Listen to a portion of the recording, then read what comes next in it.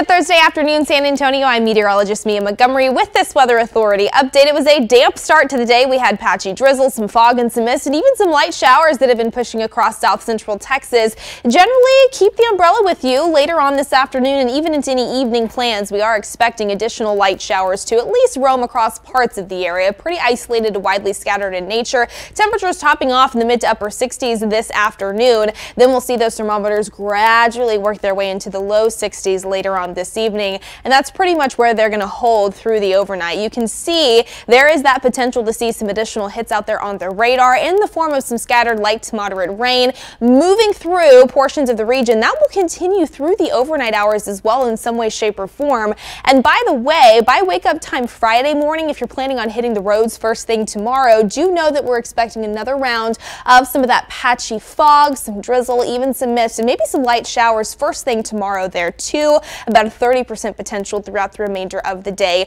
on Friday. So another damp start is expected tomorrow, even into Saturday. Temperatures low 60s in the mornings. That will transition to the upper 60s into the afternoon hours. On Sunday, that's when our next best chance for rain arrives, really into Saturday night and early Christmas Eve morning. And then we're going to see a front move through by to just after midday, and that's going to clear us out gradually from west to east, allow a little bit more sunshine to return, takes away the rain chances. We're a little bit warmer on Sunday because of that. High temperatures in the low 70s. Then Monday, your Christmas Day, yes, it'll be a little windy, wind gusts out of the north upwards of about 30 miles per hour at times, but other than that, very pleasant. Low humidity, a bit more sunshine and cooler air, mid 60s for those daytime highs. Colder mornings return by Tuesday and into Wednesday, starting off chilly, upper 30s and low 40s.